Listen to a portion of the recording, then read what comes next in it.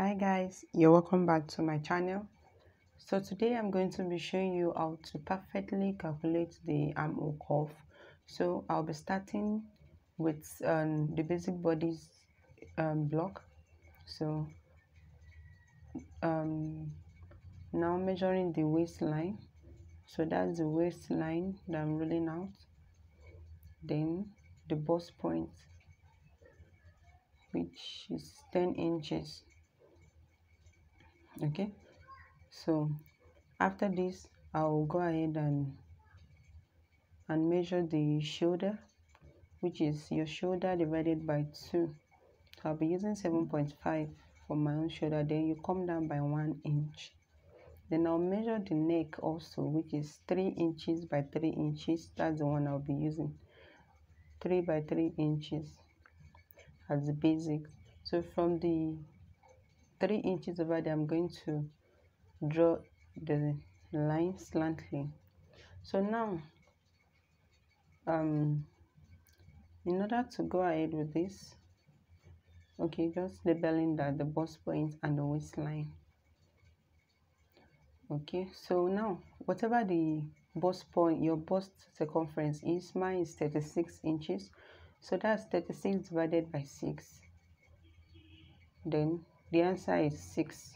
So this answer now, you now add 1.5 inch to it. So mine is 6 plus 1.5 inch, which will give me 7.5 inches.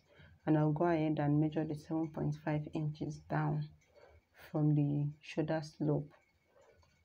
That is it. Then you rule, you connect those points with a straight line, just like so. Then okay, so just like this.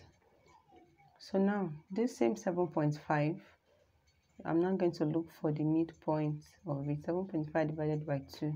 So whatever I have, I mark it over there. So from that point also, I will go in by 3/4 inch.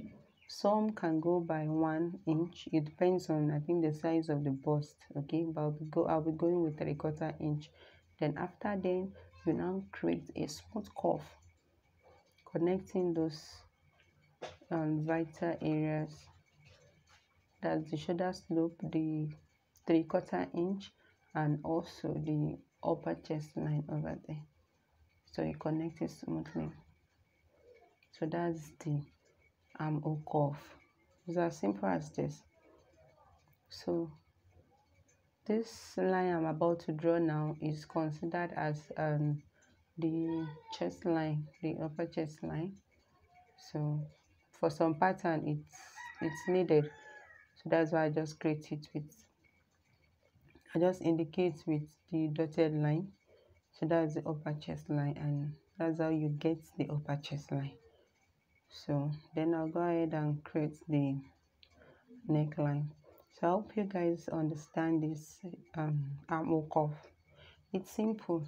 So for further understanding, you can just go through the video again in order to digest this and understand it better.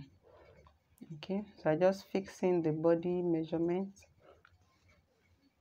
Okay, so going through this again, please, we measure the neck depth and the neck width.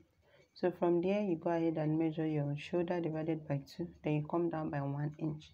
Connect the neckline with the 1 inch we came down with. Then you connect those points. Remember how we went in with the 3/4 inch? That's it. Then just go follow the instructions in the video, how we derive our upper chest line and all of that. So it's as simple as that. So thank you guys for watching. Thank you. Bye.